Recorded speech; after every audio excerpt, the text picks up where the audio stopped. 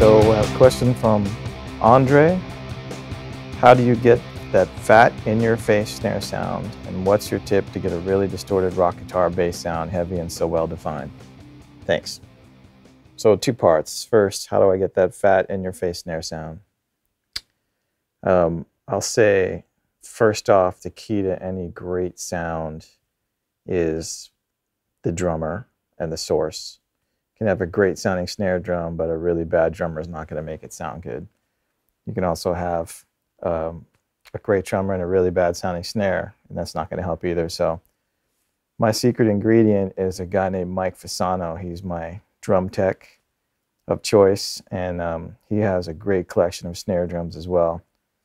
And on every session, I try to get him there to tweak the drum kit and to get the best possible sound for that particular drummer. It's really a basic, super simple technique. Really, I don't do anything crazy. There's no voodoo. There's just minimalistic miking, usually one snare mic on top, a snare mic on the bottom, usually both SM57s, although I experiment with different bottom snare mics. Sennheiser 441, Beta 57, so many things, and I commit to the sound. I bust them both together in a certain blend that I like. I compress them maybe through a Focusrite Red and a little bit of API EQ, maybe just a crack at 10K or at 3K or at 5K. And if I'm looking for a little more fatness, I usually ask Mike to try to get it, or the drummer to try to get it by changing heads, changing snares. And something we discovered this week, I stressed a lot to these guys, is that it's really important for the phase of the drums to be together. And a key to the fat snare sound is really making sure that it's in phase with all the other microphones on the drum kit. Because if you have a skinny snare sound, it's amazing just by flipping the phase of the overheads how it automatically becomes fat. So I would highly recommend everybody to get phase switches and put on everything and use them. Part 2, my tip to get a really distorted rock guitar and bass sound, heavy and so well defined. Well, actually, to get a well defined rock guitar and bass sound, the key is to not make it so distorted. You'd be surprised how much preamp distortion sort of gets in the way. And I find that if I run stuff a little bit cleaner, when you start doubling, then it becomes heavy and well defined. There's really no trick there either. The same sort of thing. My favorite 2 microphones on a guitar amp are a Shure 57 and a Sennheiser 421. My favorite mic on a bass cabinet could be anything from a 57 to a 421 to a Beta 52 to a Violet Globe. There's so many. On a combo, I might end up with a Royer 121 or a 101 or a 122. The key is just to get the microphones in phase. So usually on a combo, I'll just stick with one microphone, and that's usually a Royer or a fat tube mic or a condenser mic. And on guitars, 57, 421, line them up, make sure they sound good together. They sound good by themselves. They sound good together, and that they're properly in phase. And that's usually the key. And the same thing with bass, making sure the mic and the DI are well aligned. So that's it. Thank you, Andre, for the question. Question from Bill: how much guitar processing do I do to tape as opposed to after the fact during the mix? Well, a lot of times when I'm tracking, I'm trying to facilitate the process, so I do whatever I need to do to make sure that the setup doesn't take forever and that the band is ready to play, and when they're ready to play, we're recording. So a lot of times in the back of my head, I know that I can process after the fact as well. So if I'm a little shy on EQ or something's a little dull, I'll maybe just process listening-wise on the console, knowing that I'll probably do it when I'm mixing because the guitar player is ready to play and we should roll. That being said, I try to get the best sound I possibly can on my way to the tape machine. That way, when I go into the mixing process, I can always enhance that. But really the key is to, when a band is ready to play, they're ready to play. If the sound isn't perfect, the performance may be great. So better to have a great performance than a perfect sound. Thanks for the question, Bill. This one's from Dan. How much time do I spend on a mix? Well, typical mix day for me is a 12-hour day. I start at noon. I like to work till midnight or 1, upload the mix to the band unless the band's in town attending the mix. Come in the following day at noon with a list of changes that I would like to do from listening in the morning, and also from the one email I received from the band collectively saying this was great or this was shit. If it's something that I've tracked, then I usually know where all the bodies are buried. So in that case, it's a lot easier to mix. And sometimes I could do up to 2 songs a day or 3 songs a day. And sometimes the songs are super long. You know, mixing an 8-minute song is not like mixing a 3-minute song. It's like mixing 2 songs. So sometimes it might take up to 2 days. It sort of depends. Second part of his question, would I rather boost or cut when EQing? I'm a booster. The only thing I might cut is some low frequencies, but only as a last resort when I try to clean up some stuff. But I'd rather boost than cut any day. And part 3, any tips to get great sounding rock guitars? Great sounding rock guitar player, great sounding guitars that stay in tune, well intonated, set up properly for the tuning and the player. If a player is heavy-handed and stuff's going out of tune, use fatter strings, tighter tension. Great sounding amplifiers, knowing when to augment a player's sound with something that's going to give them the sound that they're looking for, although they might not know it yet.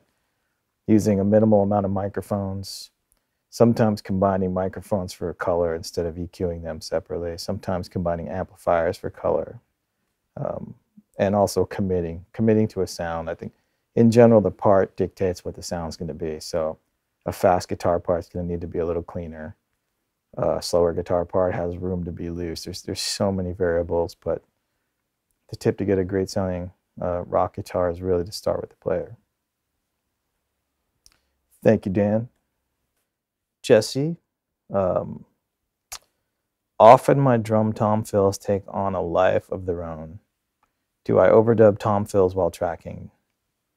The only time I ever overdub tom fills is as an effect. A lot of times I like to do tom overdubs to a tape machine and change the speed.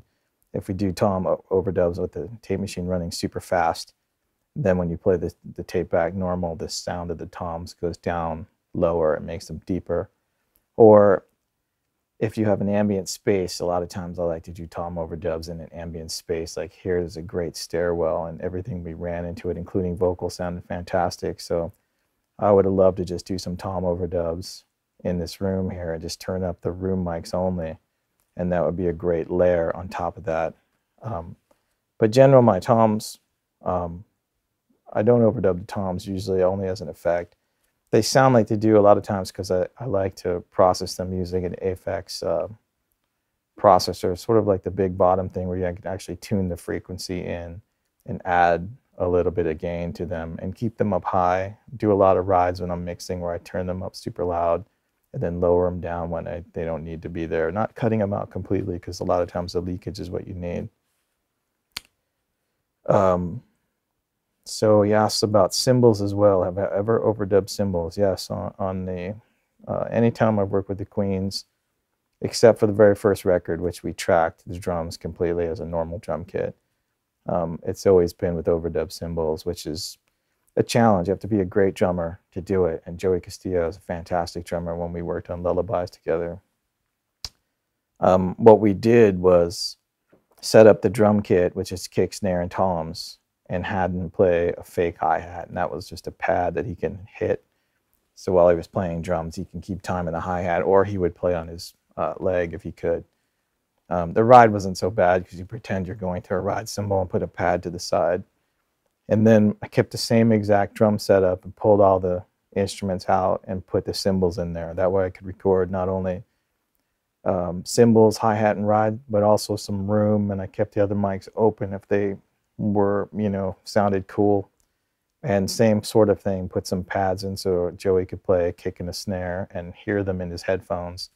So it didn't feel so unnatural, and that seemed to help. So that's really the only time I've done it. And it seemed to work on Lullabies, but in general, I think it's an odd way of making a drum sound, and I'd rather just record a drum kit in its entirety.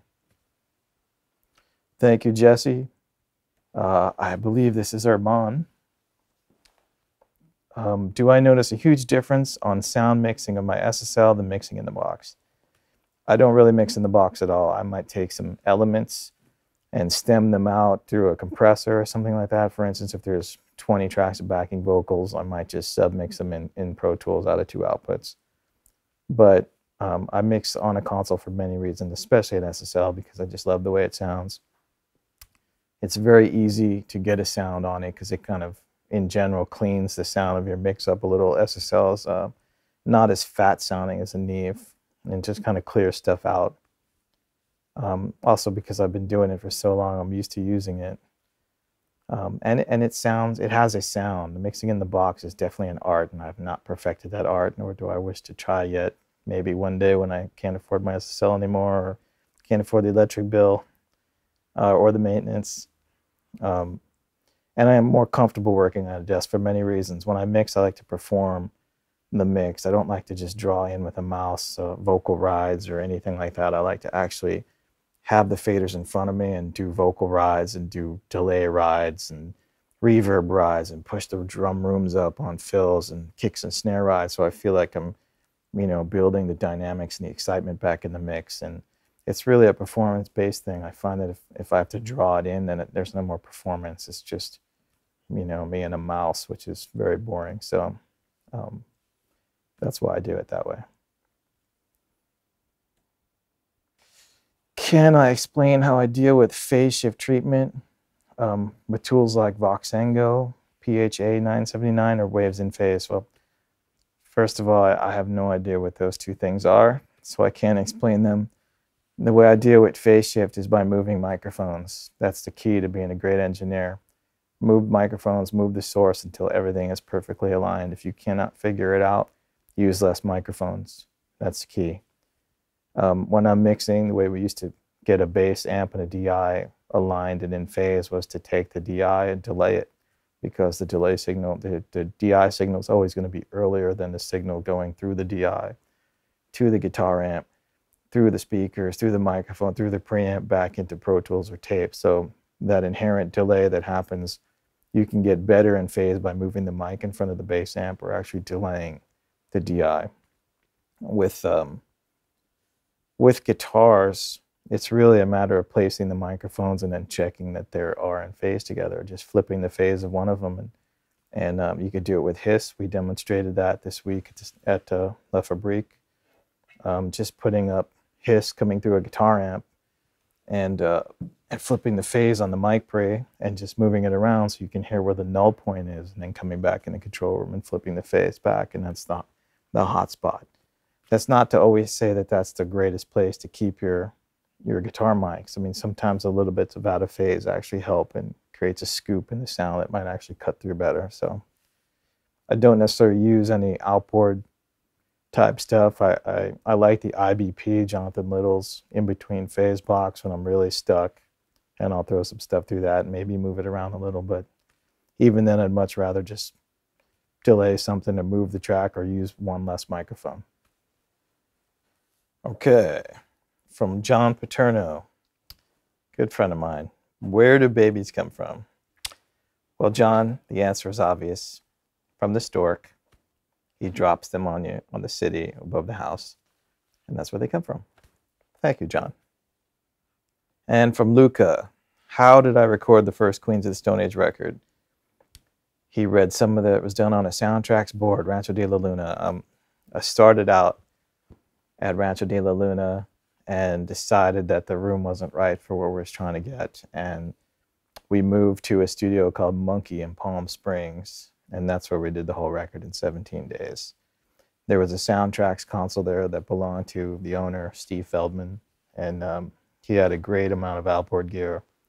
So a lot of it was cut through gear that I brought into the studio, and Steve's, he had a lot of CalRec modules, which sounded great, PQ10s or PQ15s, I think. And everything was monitored through the Soundtracks and mixed on the Soundtracks, and that's where we did it at Monkey. How did I create the thick drum sound on Lullabies to Paralyze? Well, part of the thick drum sound was the fact that we overdubbed the cymbals. The overdubbing of the cymbals allowed me to mic the instruments from a greater distance, thereby getting a bigger, fatter sound. If you mic a tom from an inch or two away, you can get a fairly good sound with the right mic and the right tom and the right player. But the only reason you do that is to keep it out of the cymbals. If you remove the cymbals and you mic the tom from a foot away, that's a pretty big drum sound. So that's how we were able to do that.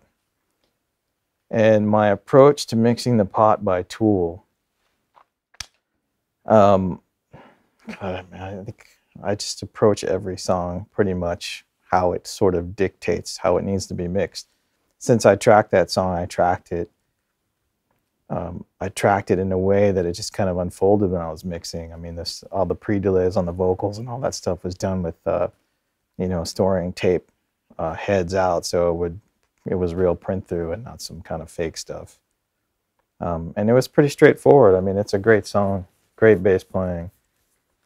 The drums were thick, and I remember the guitar being super great too. So I mean, they're a great band. So the sort of mixing tool is fairly easy because it sort of unfolds by itself. I don't really have another approach other than sort of doing what I do, and the fact that I tracked it was really easy to mix because I put it all together as I did it.